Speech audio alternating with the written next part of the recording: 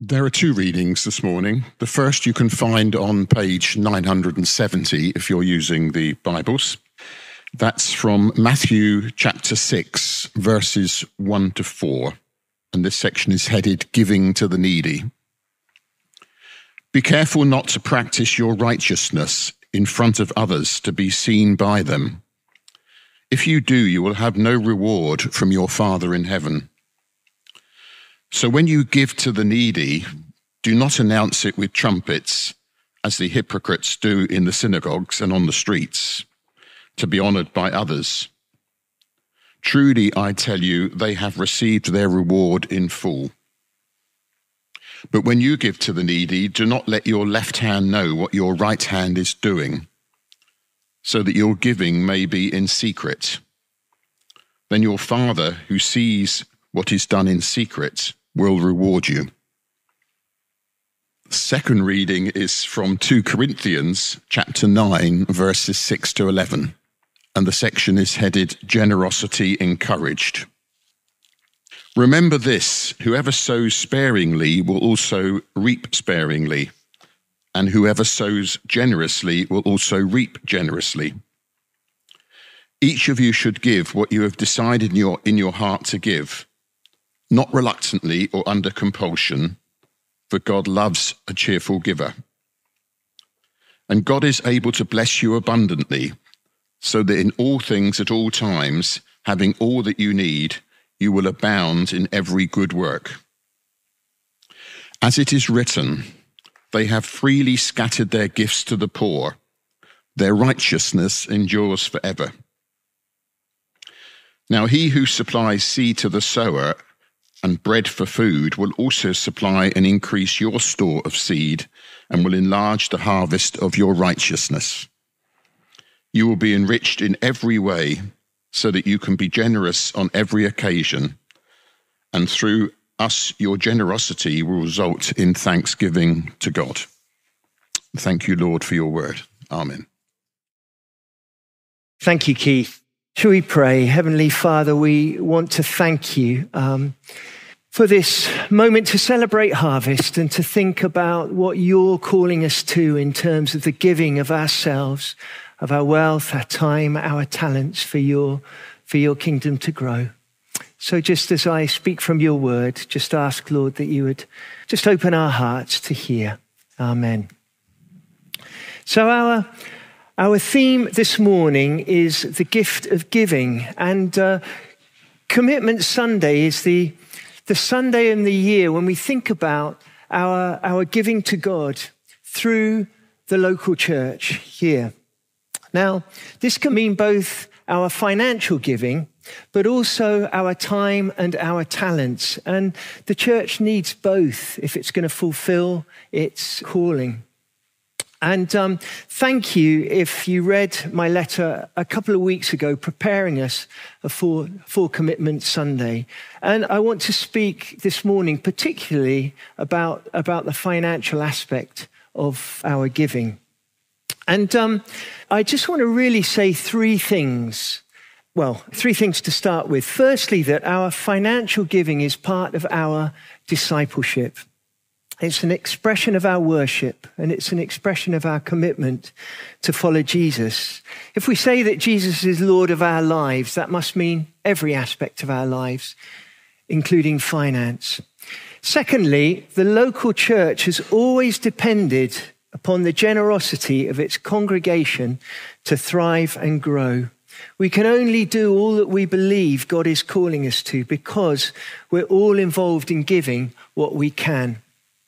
And thirdly, that our giving is not primarily about covering costs and paying the bills. It's about investing in the future. It's like sowing seed. We give in faith, believing that God will multiply our offering and bring blessing to many lives beyond what we could ask or imagine. And quite honestly, every commitment Sunday, I'm reminded of the way that this church was birthed from seeds of faith and generosity. And it's interesting, actually, as we go through the spiritual gifts. Last week was the gift of faith, and the gift of faith and generosity are very closely linked, because when we have faith for something, very often we'll want to give towards it in order to help to make it happen. And last week, Yenna shared about the bold and extraordinary dream for a visible sign of God's kingdom here on the heath that was kind of birthed 30 years ago. And over the years, many of you have given generously and sacrificially so that we can remain faithful to our calling to be a community where everyone can encounter the transforming love of Jesus.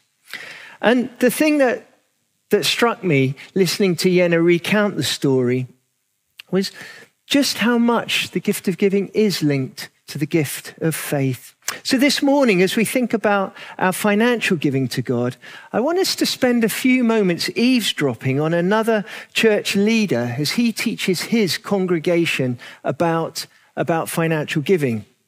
So in our reading, we heard how Paul, who is writing to the church in Corinth, much like us, they're a local church that kind of want to know how they can live in a way that is faithful and bless the world. And Paul writes to them about living holy lives, about forgiving one another, about their strength being made perfect in weakness, about how they're to be faithful in their witness to the world around them. And then he goes on to talk about generosity and giving.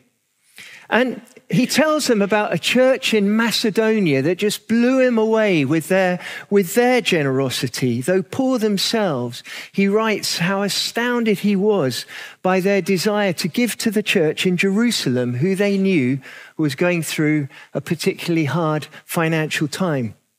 So Paul says to the church in Corinth, look, I know you excel in many things, in faith, in speech, in knowledge, in love, and in faith. Now excel in your generosity. Like the Macedonian church, excel in the grace of giving. And the word he uses for grace is charis, which means gift, a gift from God, the gift of giving. In other words, allow God to free up your hearts and release you in the desire to be generous.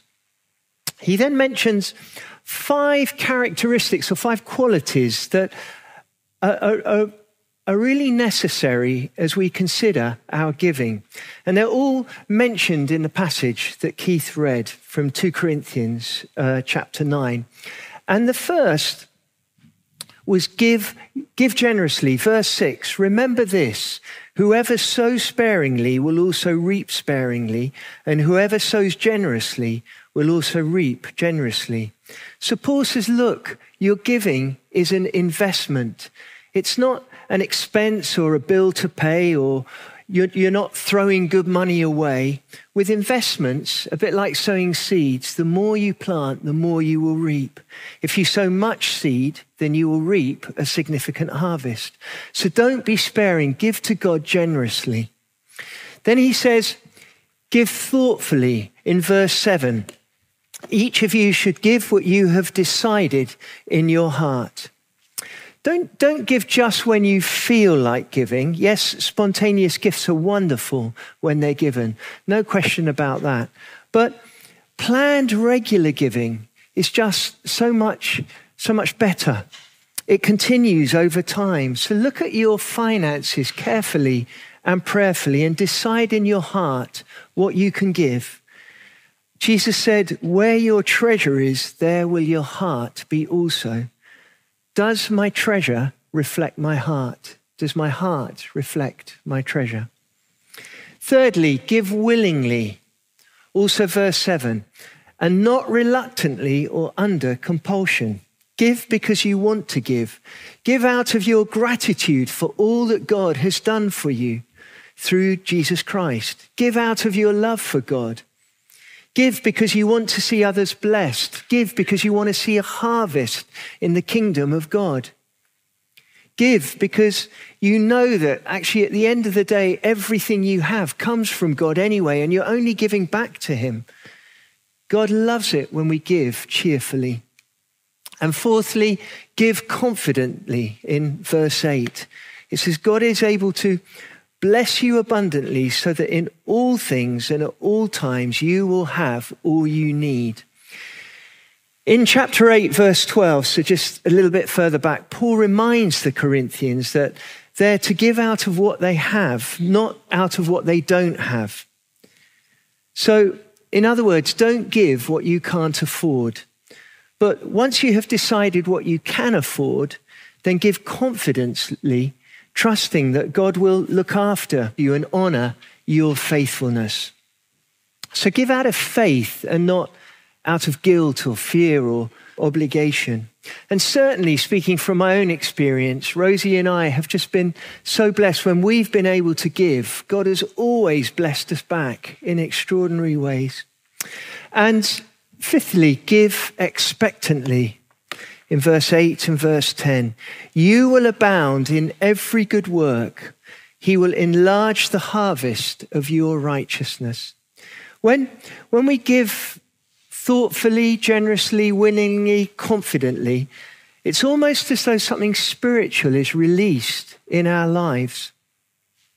We'll be given more grace and more wisdom in what we do. We'll see more blessing in the lives of those around us. Verse 10 talks about God increasing your store of seed. And it's almost the more you give, the more he will give you, that you can give more. And not just in finance, but in every area of our life will bear more fruit. And then Paul ends giving a lovely summary of the outworking of these 5 characteristics. He says, you will be enriched in every way so that you can be generous on every occasion. And through us, your generosity will result in thanksgiving to God. So your generosity will not only release material blessings to those you give to, but will result in praise to God. And I get so many comments when people walk into this building for the first time and they just go, wow, what an amazing place. And there's something about the atmosphere here. I think the generous giving that this church has been built on is an amazing testimony to the faithfulness of God's grace. And just to say also, the gift of giving, it's not about whether you're wealthy or not. It's about something God does in our heart, regardless of how much or how little we have. It's an attitude of heart that wants to give and to bless, even if we can only afford a comparatively small amount. And that's what Jesus wanted to teach when he talked about the widow who gave an offering of just a few coins, and yet he said she has given more than all the rest because she has given out of the little that she has. So let's just take a moment on this Commitment Sunday just to think about our own involvement here at the church on the Heath. And here I want to do 2 things. The first is I want to remind us just what it is that we're giving to when we give to the church here. And second, to just say a few words about how much it costs to run the church and a few facts and figures about our church finances. So firstly, when you give to the church on the Heath, what is it that you're giving to? You're giving to a congregation that has come about as a result of Jesus' strategy 2,000 years ago to make himself known through his followers, and that they would gather in churches, that they would be the church, they would be his hands and his feet. We're here because of Jesus' strategy 2,000 years ago. You're giving so that the church on the Heath can be a worshipping community that will gather every Sunday to take part in an act of worship to which the whole of the community is welcome. You're giving so that songs can be sung, that prayers can be prayed, that the word of God can be explained in a way that speaks to the joys and the sorrows and the successes and the failures of our lives. and the complexities of the culture and the world that we live in. You're giving so that we can be a family of believers that supports one another, weeps with one another, celebrates with one another, and journeys with one another through the ups and downs of life. You're giving so that those who live on the heath can celebrate important moments in their lives, welcoming newborns, committing to one another in love. And next Sunday at 2:30, we'll be having a wedding here of a couple from the heath. They can also say goodbye to their loved ones. You're giving so that we can serve the community by enabling them to use our facilities for activities that bring blessing to the community. You're giving so that through our own ministries here in church, we can be a blessing to babies, to parents and carers, to young people, to families, to singles, to the elderly. I love it. Today we're full. Our next service, 11 o'clock. So many come on a Sunday morning. And then Monday, all the chairs are cleared away, the toys are out, and we've got 60, sometimes 70 mothers, toddlers, babies upstairs. The place is full. Wednesday afternoon, about half of Colthorpe come here, don't they? About 100 young people come. 40 to 50, 60 sometimes stay to engage and play games.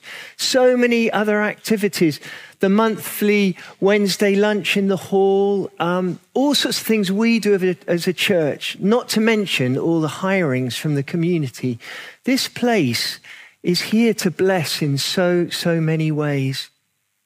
You're given so that we can be a community where everyone can encounter the transforming love of Jesus. For the last 7 or 8 years, that's been our mission statement, our vision.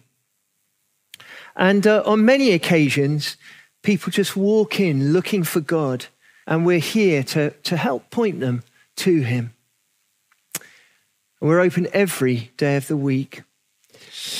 You're giving so that we as a church can give 10% of all that we receive to local and world mission.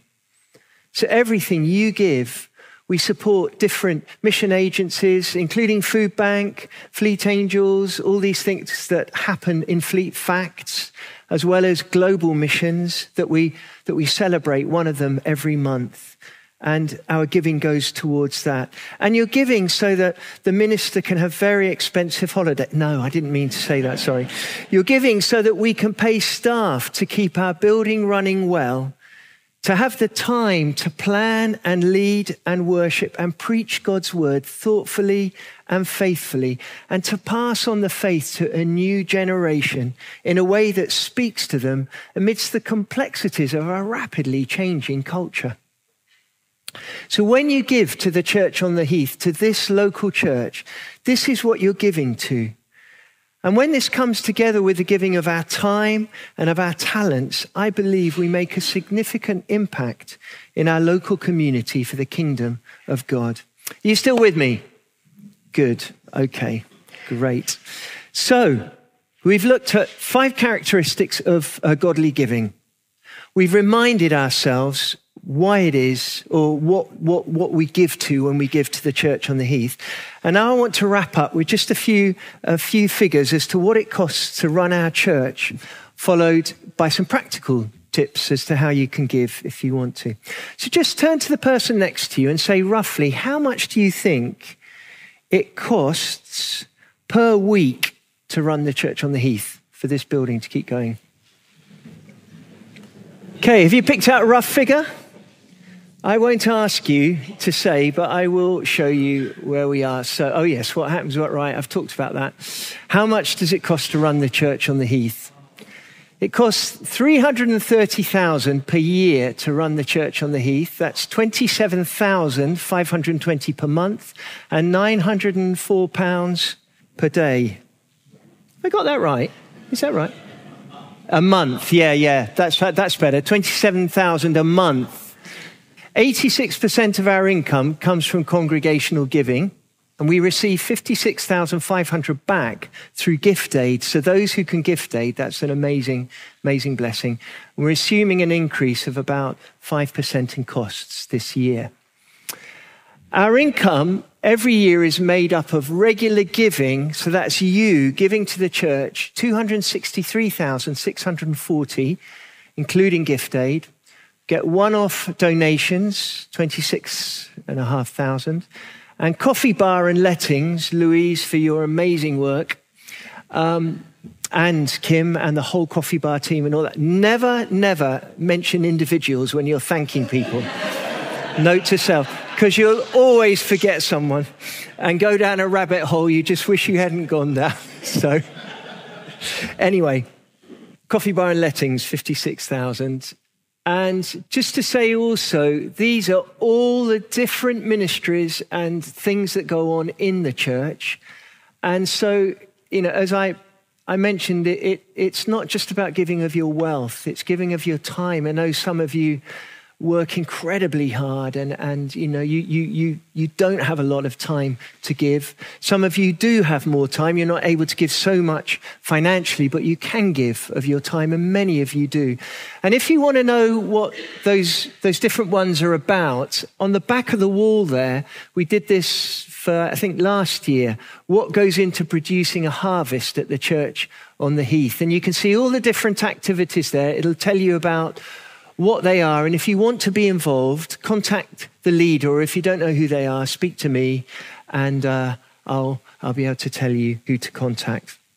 So, just to round up, if you've joined us relatively recently and feel you would like to start giving regularly, then please either contact the office or email Simon and Debs, our treasurers, or even if you look up on the website under Give, it's got lots of information as to how you can give. If you use cash, you can use our yellow envelope scheme, and we have some of those at the back of church. And of course, the card machine is also at the back of church for one-off offerings. If you do already give, today is perhaps the moment just to review what you can give and just ask, can I increase my financial giving? Or actually, have my circumstances changed and I now need to reduce what I can give so that I can make ends meet? And that's absolutely fine too. And just so that you know, I personally do not know who gives and who doesn't give and how much people give. I have no idea. And that means I can approach all of you without fear or favor, give you a big hug, whether you're giving loads or you're again, don't go down these rabbit holes, Patrick. Stop. Watch your mouth. Okay. Anyway, I just wanted you to know that. Often on Commitment Sunday, we bring before the church family a particular need with an invitation to give a one-off gift at this time of year, if you're able to. And this year, we need our projectors. This one isn't even working this week. So this one's kind of old and fading, and we need to invest in new projectors for a new season now. And we have chosen them. We have ordered them. They cost $15,000 to have the whole lot done and installed. And you have been really generous, and we're halfway there. So thank you. And if you're able to give a little bit more to make up the other half, that would be so appreciated. So if you'd like to, again, have a word with Simon, or you can look up on our website how to give and just put the reference, projectors. Brilliant. So may we all excel in the gift of giving. And once more, thank you and bless you for all you give to our church, for giving generously, thoughtfully, willingly, confidently, and expectantly.